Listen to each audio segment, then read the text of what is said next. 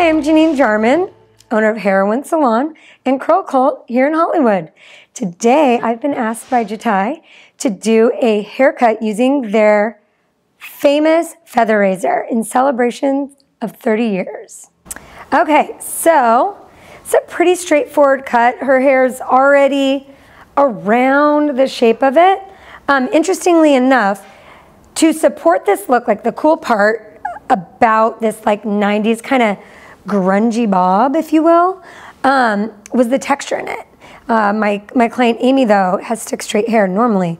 So I pre-permed her so that we can get that more effortless, you know, cute kind of kicks and bits in there. So that's a good option so that you can have that air-dried, effortless bob like they did in the 90s. All right, so I'm gonna just part her ear to ear to start, and then we're gonna start in the back. All right, so one of my favorite things about the feather styling razor is how easy the blades are to change. And if you've ever used any other razor, you'll know that it's normally not that easy. This great cartridge keeps it safe, keeps it handy, keeps it really clean. So you just slide it right in, and voila. I also love that there's a tang, that's what I call it. I hope that's what it's actually called. That helps me really keep it nice and balanced depending on how I'm using it. So it's really nice. It makes it really easy to keep it straight, to turn it, to utilize all the angles and all the divots for my fingers and however I need to. All right.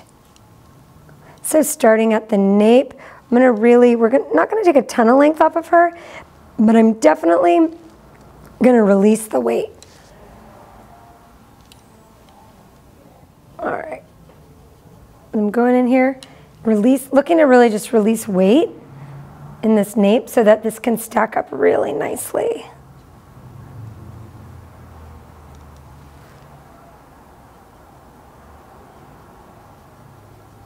Using my previous section as a guide.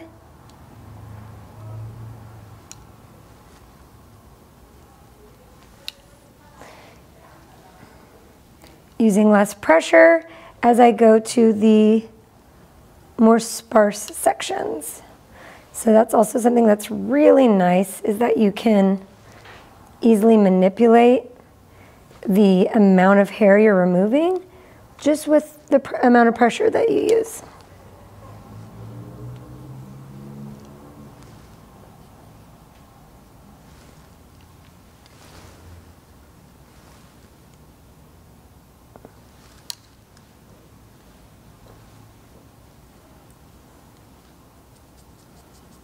I'm gonna just chew off just a little bit of length here.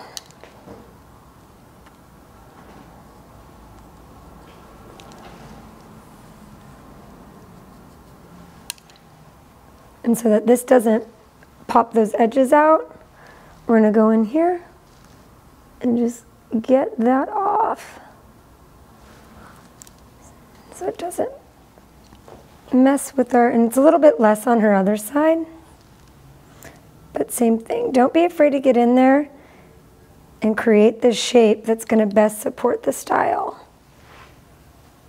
Because if we didn't do that, this would be kicking out the other side, and the second it starts to grow, and it's really going to affect the look. So this, by being able to get in there and like take any of those unnecessary bits that are pushing hair out of the way, you can squeak a couple weeks out of this cut longer than you would have otherwise.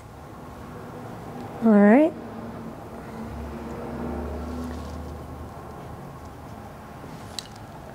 Same thing.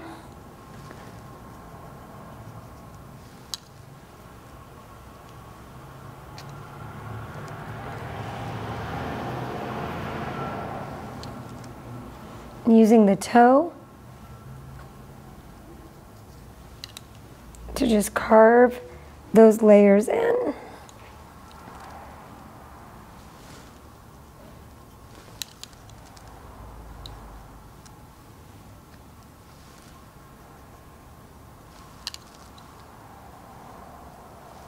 Bringing this longest bit, I'm over directing it back so that we make sure we don't create a hole.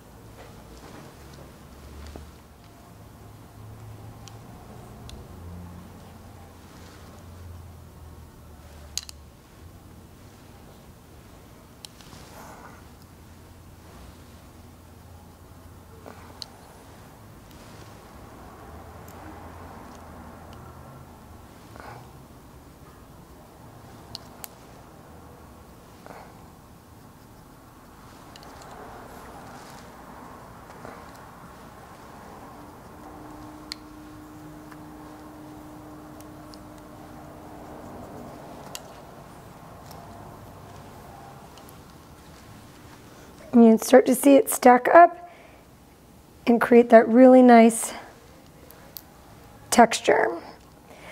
So now that I'm going up above the nape, like now hitting the round, I don't want as much stacking action. So I'm gonna kind of pull this down and just take off that length. She has fine textured hair, so I do not need to beat up her hair, taking up a ton of, taking out a ton of weight here. So this, I just really want those ends to have the weight removed. I actually like the bulk in the interior, so I'm not gonna get in there. Now, if she had like much denser hair, I would probably continue this even further up, and then I would go in and remove more weight like this in a like penciling motion. But for her, I wanna just kind of work with the natural density she has and just make those ends a little more weightless. But it's so nice, like, oh, trying to do this cut with a pair of shears, I would end up cutting it multiple times because I'd have to get the shape and then I'd have to remove the weight. So this is such a great way to just get it all done at once.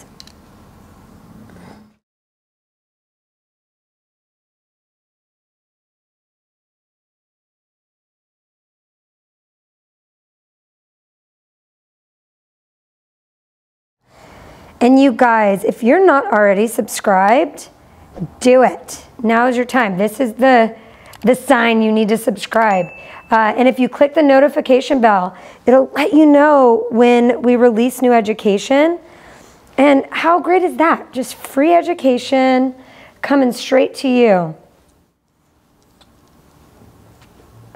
So now, I like where this is going. I'm gonna drop her whole back over because I can still see my guideline through here, and I'm gonna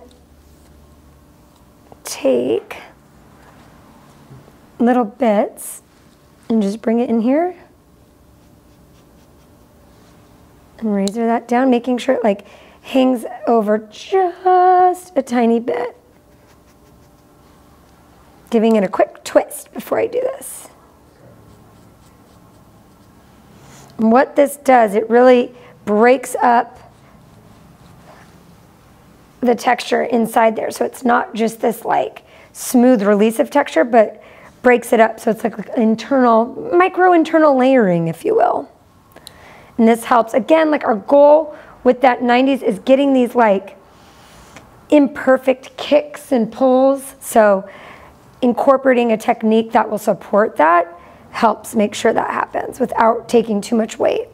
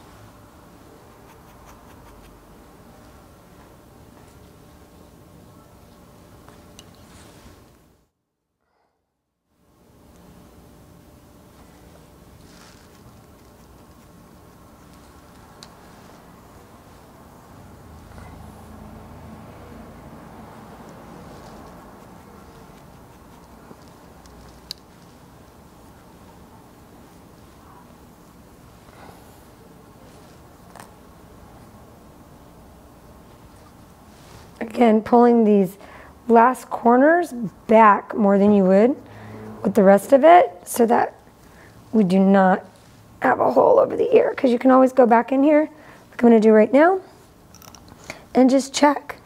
Is there anything hanging out? Got a little bit here.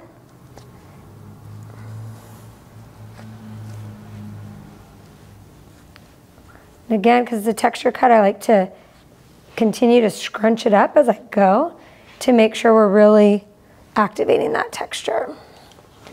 All right, now dropping down her left side.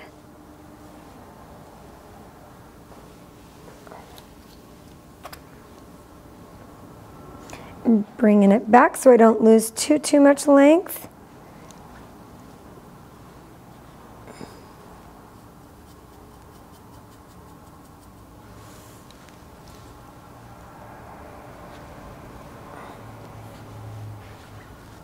And you can see how much it just like gets it to jump up and behave itself. Which, oh my gosh, poor thing has been tortured this whole weekend after her perm. I wouldn't give her a haircut till today. So I was like, oh, and it is like, man, like textured hair really comes to life with the right haircut. So I'm so excited to like love her perm and her new style even more with the right haircut. Thank you for being patient. That was torturous.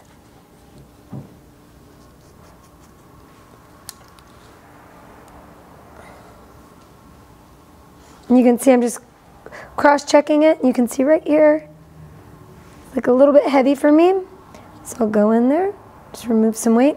Again, I'm not looking to move a ton of length because how I'm gonna style it's gonna really bounce it up. So if you're supporting something with texture, you want to constantly be scrunching it and seeing like, okay, where's this going to land? Now, it's important to do, you know, her freshly permed hair, she has finer textured hair, but she has a grip of it. So we leave it really, really nice and damp, slather it with leave-in conditioner so that this blade can glide through really nice. But all the while, we're scrunching it up so that we're cognizant of like how much it's going to, of the shrinkage that's going to happen. That tends to be something you don't really have to worry about when it's super straight hair.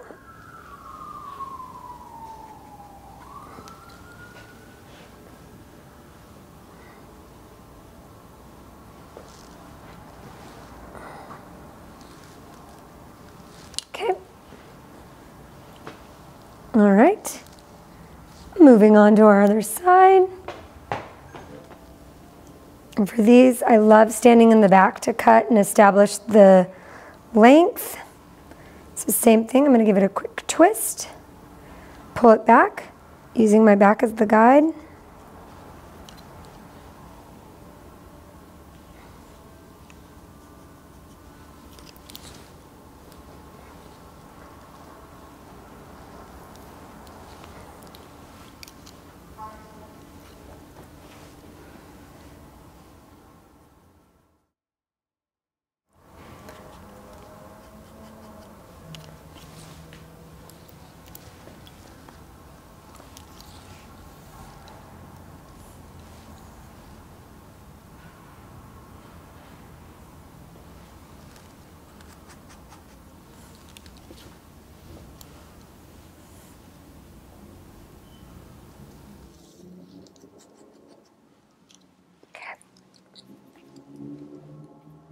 All right.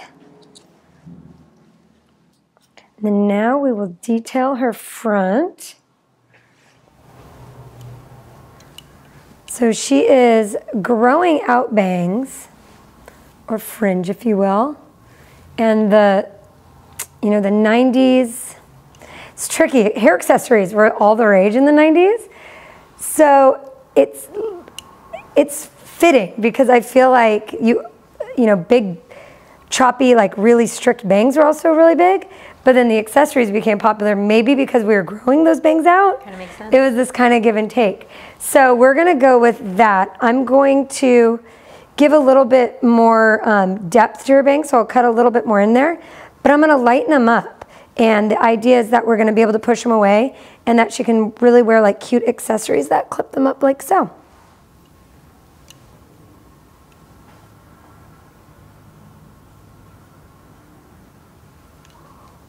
And what this is doing, I'm just adding some more length in there to help, like, basically create a brace to hold those bangs as she's growing them out. So you can see already, it already like kind of picks them up and scoops them out of the way for her.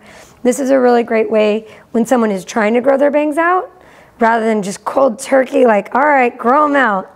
You can do this little kind of invisible layer over top. Also, just lightening the ends of them.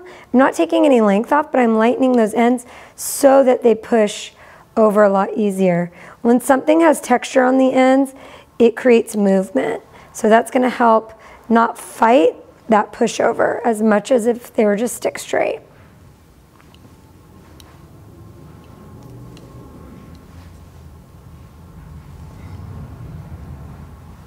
Working my way back, moving my hands as I do it, and just let that hair drop out if it doesn't need to be cut. You can see we're gonna fake it till we make it, grow those bangs out. All right, now let's bring that front forward and see how it ties into everything else.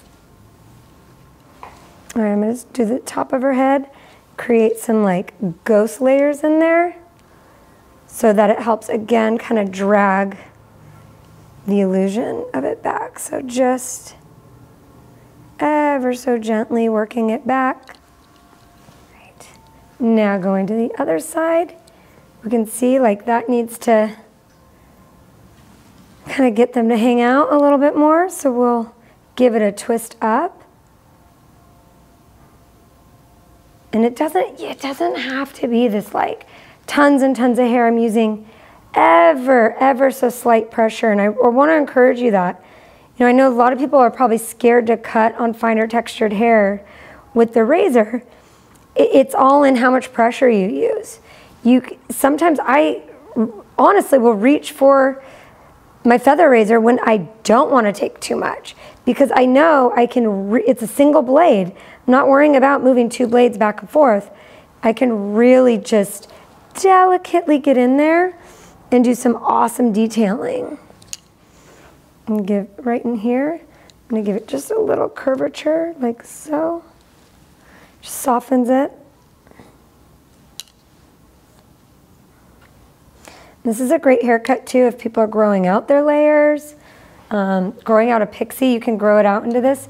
Pretty nice, because it works too. If somebody had like stronger layers in the front, you can make this haircut work for that too. You guys see where it kind of jumps up and down a bit? That was from the twisting action. I want that, so it breaks it up so it's not this really hard line. You know, we know how to do straight line bobs. Those are their own thing. That's not what we're going for with this one. Okay, same thing. I'm gonna do just gently carve out that front. I mean, that like handful of hairs, and it makes all the difference. It's gonna be so cute, the clip, all the things.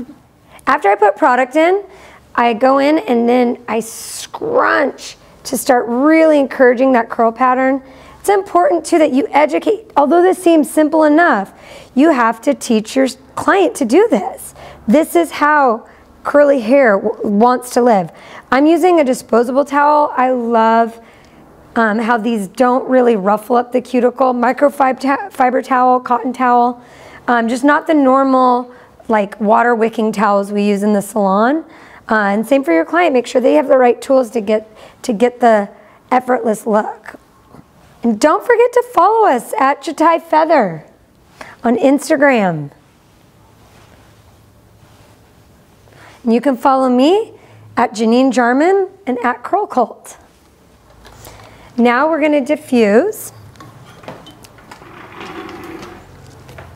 And I really like the texture that we have in here, so I want it to be like this. Ideally, you'd have your client just air dry, but we need to see what it looks like, so we're going to diffuse dry. I got a universal bucket diffuser. I'm going to just turn it on, medium heat, medium speed. Curls hate to have excessive touching, okay? They are temperamental gals, so just leave it alone. You're going to use your hand as a claw, dump it in the bucket, and leave it.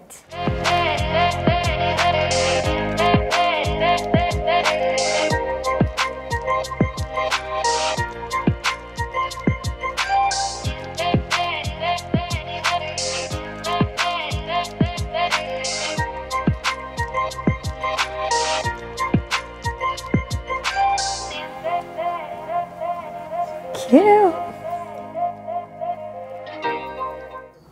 And like that, a great, easy textured bob. I really hope this inspires you to like reinvent some of the haircuts, help your clients grow out some others.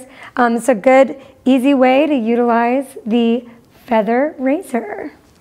And then because, you know, in lieu of the 90s, which I love that that's the one I got because it's like actually back. And it was, you know, my era as well. We're going to do, you know, the ever popular like Claire Danes, who else? Drew Barrymore. Drew Barrymore. A couple stacked bobby pins on top to really like make this all the way 90s. Thanks for watching. I'm Janine Jarman. Check out Jatai Academy for even more educational videos. See you next time.